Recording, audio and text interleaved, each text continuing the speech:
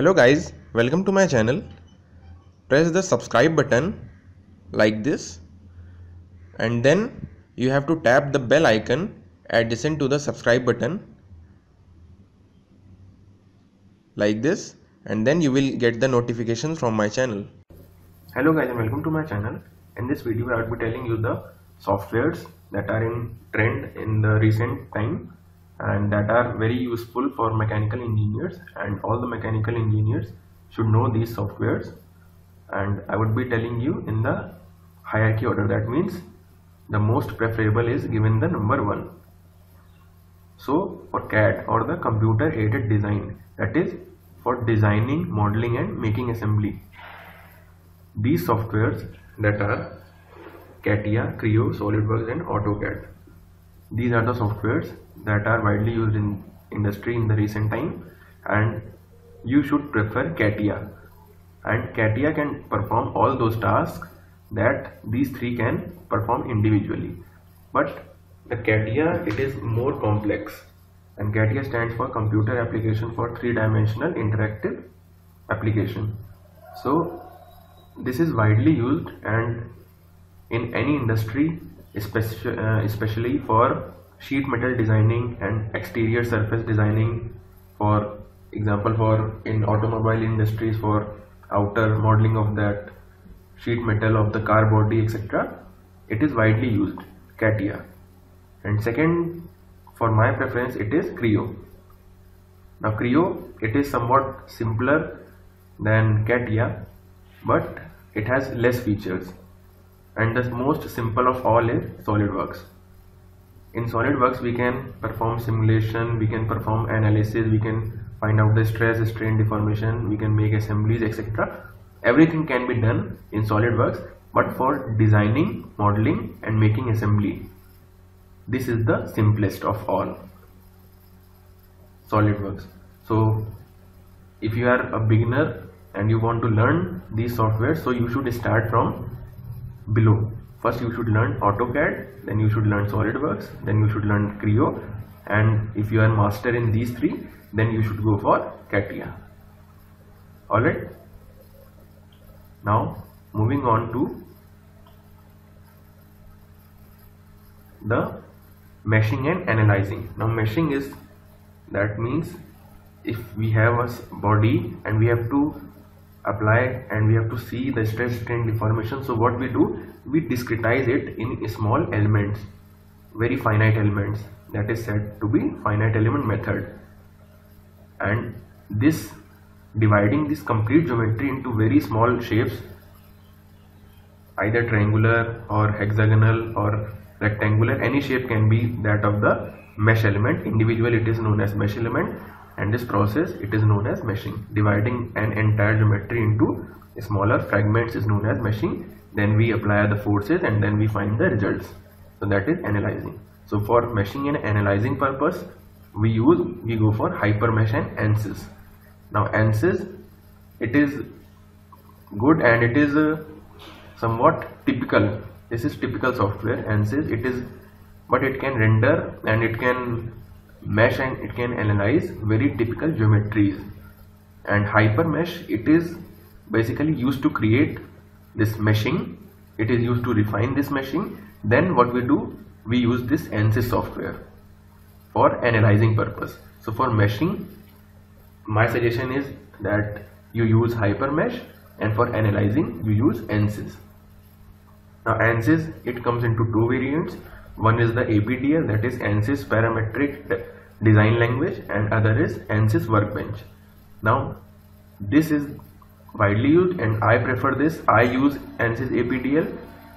It has somewhat typical interface APDL, but it can perform and it can analyze very hard geometries, very typical geometries. And workbench, it is somewhat simpler, but it has somewhat limitations. So again I am repeating, for meshing you go for hypermesh, and for analyzing you go for ansys, and that too mechanical APDL. Alright, now moving on further, now comes the CFD, that is the computational fluid dynamics. For this, the best software in the recent time Currently it is ansys FLUENT. Alright, we have to use this software. This is widely used in industries as well, and all those softwares that I am telling you, that are important, and I have particularly used all, and this is the current that are being used in the industries. So no need to learn any other software that are not listed here, because they are not used in the industries, so no purpose will be solved for you. So you have to learn these softwares only that are used in industries, because ultimately you have to go in the industry, so you need to learn these softwares only. Now CAM, that is computer aided manufacturing softwares. First comes the Siemens NX and other is TEBIS. Now Siemens NX is more preferable, and Siemens is the company that produces this software. The software is known as NX or Nastran, and so you go for this one if not available, and this is somewhat typical software and this is easy, but this can do much. This has many facilities and TEBIS has some limitations. Now going for CAE softwares, that is computer aided engineering. Computer aided engineering softwares are those which incorporate both the functions, that is CAD plus CAM. CAD plus CAM is equal to CAE. Alright, so these softwares, they can do both the work of CAD and CAM. The number one software for my preference, it is Abacus, widely used in industry. Second comes the ANSA, third comes the Siemens NX or Nastran. Now PLM softwares, they are generally used by managers in the mechanical industry, and at design level this much is sufficient, but I am telling you this PLM software or the product lifecycle management softwares, the number one currently it is Teamcentre, widely used in the industries worldwide.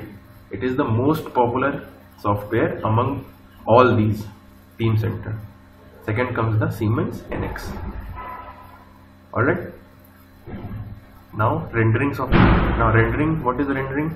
Suppose you created a model or a solid object or any assembly. Now you want to visualize by applying different texture, different material, different lighting, different shades, different colors. So that is rendering. Rendering is the process of application of all various parameters like color, light, temperature, materials, surface, texture, etc. to these objects, and you can visualize. So I personally use both these, Keyshot and Autodesk MAYA. And Keyshot you won't find popular, but the thing that this software that can do, none of these. This is actually easier also. This is very easy to learn, and it can process and it can render very fast as compared to these three. And Blender, this is the most effective software among these four, but it is the most difficult to learn also.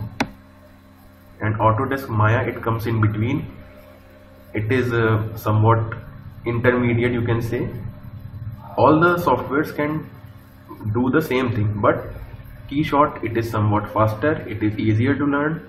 Blender, it is slower, it is difficult to learn, but it has more flexibility and more capabilities. Autodesk MAYA, it has both advantage and disadvantage of Keyshot and Blender.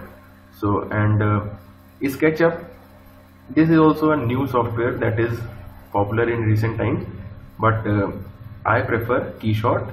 Then you should go for Autodesk MAYA, and if you want to learn rendering software, you should try to learn only one, either of these three or these four, then they can work. And you should give preference to Keyshot, because I have personally used, and Keyshot, it can render very fast at low processor speeds also. This software is very effective. So I have told you all the softwares. I hope you have found the video helpful. If you have found the video helpful, please press the like button, please subscribe my channel, and please share this video. Do check the description once for all of my other video links and social media links. Till next time, take care and bye bye.